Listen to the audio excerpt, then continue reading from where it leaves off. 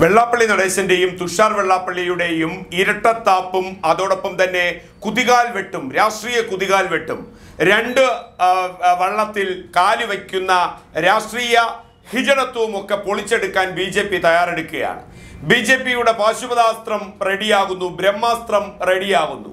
മര്യാദയ്ക്ക്, മാനം മര്യാദയ്ക്ക്, മുന്നണി മര്യാദകൾ ശ്രദ്ധിച്ച് രണ്ടുപേരും മുന്നോട്ട് പോവുകയാണെങ്കിൽ തുഷാർ വെള്ളാപ്പള്ളിക്ക് തുഷാർ വെള്ളാപ്പള്ളിയുടെ BDJSും തുഷാർ വെള്ളാപ്പള്ളിയും NDA മുന്നണിക്കുള്ളിൽ ഉണ്ടായിരിക്കും.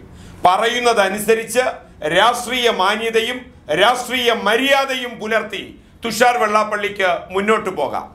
അച്ഛൻ്റെ രാഷ്ട്രീയ നെറികേട്, അതായത് LDF വരുമ്പോൾ LDFന്, UDF വരുമ്പോൾ UDFന്, കേന്ദ്രത്തിൽ NDA വരുമ്പോൾ NDAക്ക് ഓശാന പാടുന്ന രാഷ്ട്രീയ തന്തയില്ലാത്തരം കാണിച്ച് പാലം വലിക്കുകയും പിന്നിൽ നിന്ന് കുത്തുകയും ചെയ്യുന്ന വെള്ളാപ്പള്ളി നടേശന്റെ രാഷ്ട്രീയ അടവുകൾ കളിക്കാൻ NDAയിൽ തുഷാർ വെള്ളാപ്പള്ളി ഇരിക്കേണ്ട കാര്യമില്ല. അമിത്ഷായും RSS ദേശീയ നേതൃത്വവും അസന്നിഗ്ധമായി പറഞ്ഞു കഴിഞ്ഞു, പായും കിടക്കയും എടുത്ത് പുറത്തേക്ക് പോവുക, എവിടെ വേണോ ഉണ്ടിറങ്ങിക്കോളൂ, ഞങ്ങളുടെ അടുത്ത് വരേണ്ട കാര്യമില്ല.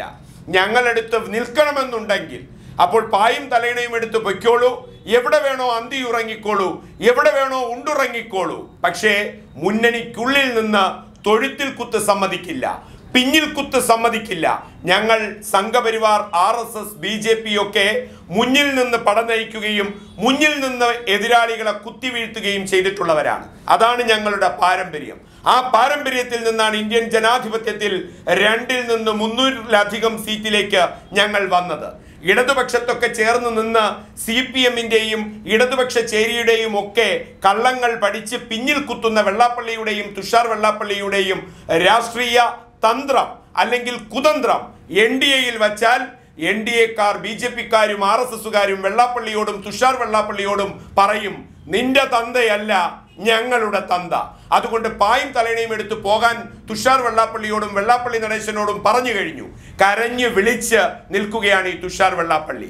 അവിടെ വീണ്ടും ഗിമിക്ക് കാണിച്ചാൽ ആ തുഷാർ വെള്ളാപ്പള്ളിക്ക് ബദലായി BJPയുടെയും സംഘപരിവാറിന്റെയും പശുപതാസ്ത്രം വരുന്നു, ബ്രഹ്മാസ്ത്രം വരുന്നു. മറ്റാരുമല്ല, ആ ബ്രഹ്മാസ്ത്രം Subhash Vasu, spices board chairman.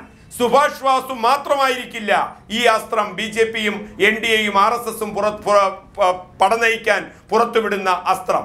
Subhash വാസുവിനൊപ്പം Choozhal Nirmalan കൂടി ചേരുമെന്ന് കേൾക്കുന്നു.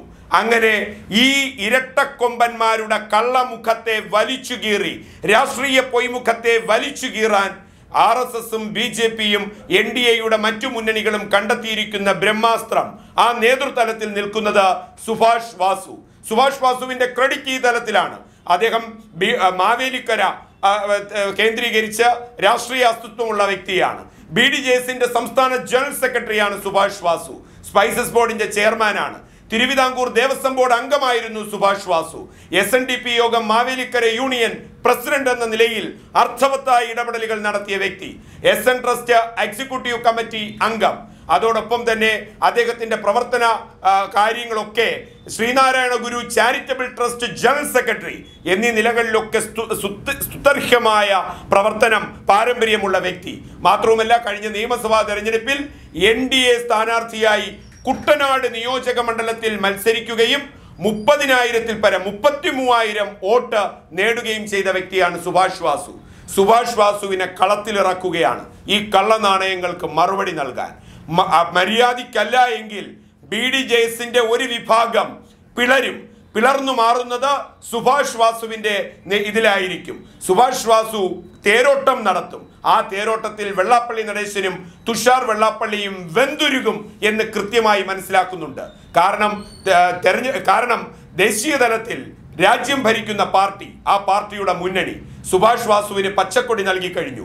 മര്യാദയ്ക്കല്ല എങ്കിൽ BDJS പിളർന്നു മാറും, SNDP യോഗം പിളർന്നു മാറും. അവിടെ ഈ വെള്ളാപ്പള്ളി നടേശനെയും തുഷാർ വെള്ളാപ്പള്ളിയും ഒക്കെ മടുത്ത് അവിടെ നിന്ന് നിർജീവമാവുകയോ പുറത്തുപോയവരോ ഒക്കെ ഈ സുഭാഷ് വാസുവിന്റെ കീഴിൽ അണിനിരക്കും. സുഭാഷ് വാസുവിനോടൊപ്പം ചൂഴാൽ നിർമ്മലൻ കൂടി ചേരുമെന്ന് കേൾക്കുന്നുണ്ട്.